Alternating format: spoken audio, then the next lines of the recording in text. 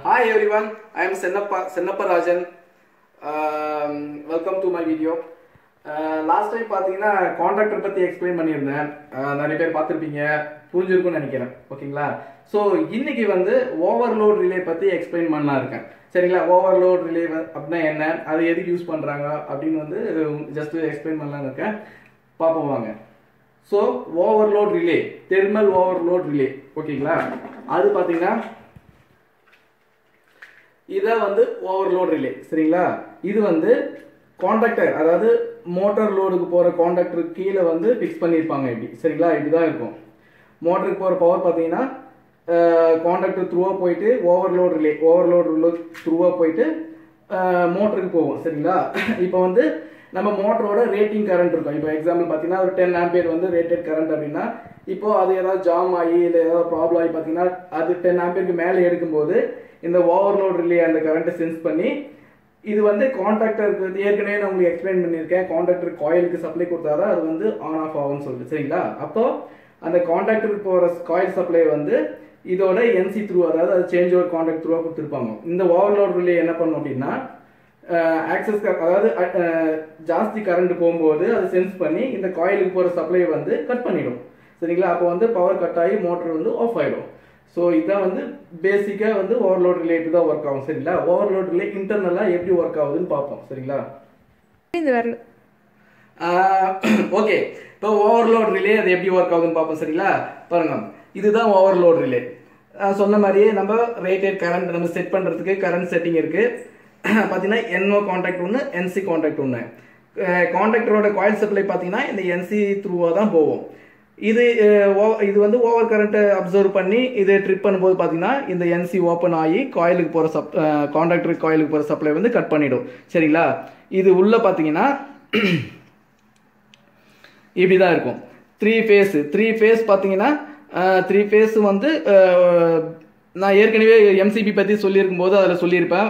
Bimetallic strip, இதுலேயும் அதே concept தான். ஓகேங்களா? பைமெட்டாலிக் ஸ்ட்ரிப் தான் பார்த்தீங்கன்னா இதில் வந்து மெயின் கான்செப்டாக ஒர்க் ஆகுது. சரிங்களா?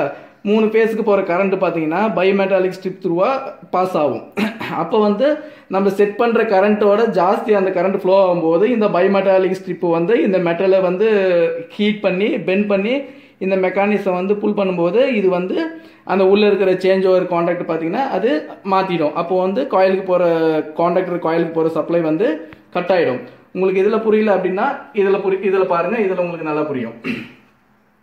இது பாருங்கள், ஈச் கரண்ட் 3 ஃபேஸோட கரண்ட் பார்த்தீங்கன்னா இப்படி தான் பைமெட்டாலிக்கில் வந்து ரன் பண்ணியிருப்பாங்க.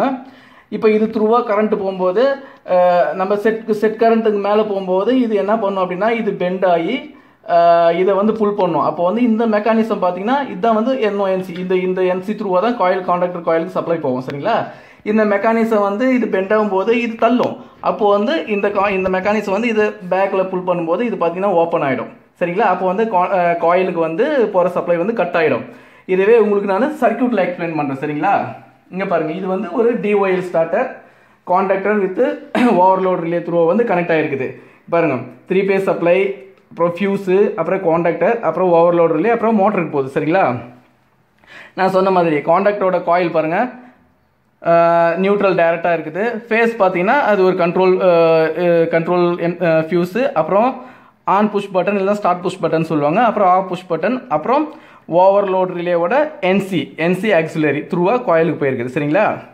இப்போது நம்ம ஸ்டார்ட் பண்ணும்போது இது என்ன ஆகும்னா இதில் சப்ளை வந்து இது த்ரூவாக இதுக்கு போயிடும். அப்போது இந்த கான்டாக்டர் ஆன் ஆயிடுச்சு அப்படின்னா இது இந்த NO க்ளோஸ் ஆகி நமக்கு ஹோல்ட் ஆன் த்ரூவாக வந்து கண்டினியூஸாக காயிலுக்கு சப்ளை போயிட்டுருக்கும். சரிங்களா? ஓகே, இப்போது காயில் கான்டாக்டர் ஆன் ஆகி இப்போ மோட்டருக்கு வந்து சப்ளை போயிட்டு இருக்குது. இப்போ வந்து நம்ம மோட்டரோட ரேட்டட் கரண்ட் பார்த்தீங்கன்னா 9 ஆம்பியர். ஓகேங்களா? 9 ஆம்பியர். ஓவர்லோட் ரிலேவில் வந்து நான் 9 ஆம்பியர் செட் பண்ணியிருக்கேன். இப்போ நம்ம மோட்டர் வந்து ஏதாவது ப்ராப்ளம் ஜாம் ஆகிடுச்சு இல்லை ஏதாவது ப்ராப்ளத்தால் பார்த்தீங்கன்னா 9 ஆம்பியருக்கு மேலே கரண்ட் வந்து ஃப்ளோ ஆகிட்டு இருக்குது இந்த ஓவர்லோட் ரிலே த்ரூ. அப்போது இந்த ஓவர்லோட் ரிலேவில் இருக்கிற BMR என்ன பைமெட்டாலிக் ஸ்ட்ரிப் என்ன ஆகும், ஹீட் ஆகி அது வந்து இந்த மெக்கானிசத்தை புல் பண்ணால் இந்த NC என்ன ஆகும் அப்படின்னு பார்த்தீங்கன்னா ஓப்பன் ஆகிடும். ஓப்பன் ஆகும்போது என்ன ஆகும்னா கான்டாக்டருக்கு போகிற காயில் சப்ளை வந்து கட் ஆகிடுச்சு அப்படின்னா கான்டாக்டர் ஓப்பன் ஆகிடுச்சு அப்படின்னா மோட்டர் வந்து ஆஃப் ஆகிடும். ஸோ இதுதான் வந்து ஓவர்லோட் ரிலே ஒர்க் ஆகிற ஃபங்க்ஷன். சரிங்களா? அப்புறம் பார்த்தீங்கன்னா இந்த ஓவர்லோட் ரிலே ட்ரிப் ஆனதுக்கப்புறம் நம்ம மோட்டரில் என்ன ப்ராப்ளம் அப்படின்னு வந்து ஷார்ட் அவுட் பண்ணிவிட்டு அதுக்கப்புறம் இதிலே வந்து பார்த்தீங்கன்னா ரீசெட் ஆப்ஷன் இருக்கும் ஓகேங்களா. அதை ரீசெட் பண்ணோம் அப்படின்னா ஓவர்லோட் ரிலே நார்மல் ஆகிடும். மறுபடியும் நம்ம ஸ்டார்ட் பண்ணோம் அப்படின்னா மறுபடியும் நார்மலாக ரன் ஆகிட்டு இருக்கும். பாருங்கள் இந்த ஓவர்லோட் ரிலேயில் இது பார்த்தீங்கன்னா ரீசெட்டு, இது பார்த்தீங்கன்னா ஆஃப். இப்போ நம்ம ஓவர்லோட் ரிலேயில் ஆஃப் பண்ணுறதுக்கும் ஒரு ஆப்ஷன் கொடுத்துருக்காங்க. இதில் இன்னொரு ஆப்ஷன் பார்த்தீங்க அப்படின்னா ஓவர்லோட் ரிலே வந்து மேனுவல் ரீசெட், இது ஆட்டோமேட்டிக்காக ரீசெட் ஆகிறதுக்கு ஒரு ஆப்ஷன் இருக்குது. பட் ஆட்டோமேட்டிக் ரீசெட் கொடுக்குறது வந்து அவ்வளோவா மோட்டருக்கு வந்து ப்ரொடெக்ஷன் வந்து கிடையாது. அதனால் எப்பயுமே மேனுவல் ரீசெட்டில் ஆப்ரேட் பண்ணுறது தான் வந்து நல்லது சரிங்களா.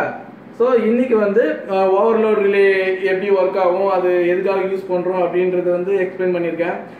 இந்த வீடியோ பாருங்கள், உங்களுக்கு புரிஞ்சுது அப்படின்னா ஓகே, இல்லை ஏதாவது டவுட் அப்படின்னா எனக்கு நீங்கள் மெசேஜ் பண்ணுங்கள், நான் உங்களுக்கு கண்டிப்பாக எக்ஸ்பிளைன் பண்ணுறேன் சரிங்களா. ஸோ அடுத்த வீடியோவில் இன்னொரு காம்போனன்ட்ஸோட நம்ம மீட் பண்ணலாம். Okay, till then bye from Chennappa. அப்படியே நீங்கள் இன்னும் சப்ஸ்கிரைப் பண்ணல அப்படின்னா சேனலை உடனே கண்டிப்பாக மறக்காமல் சப்ஸ்கிரைப் பண்ணுங்கள். அப்படியே பக்கத்தில் இருக்கிற பெல் பட்டனும் கிளிக் பண்ணுங்கள். அப்போ தான் நான் போடுற வீடியோ உங்களுக்கு வந்து நோட்டிஃபிகேஷனாக வரும். ஓகேங்களா, பாய்.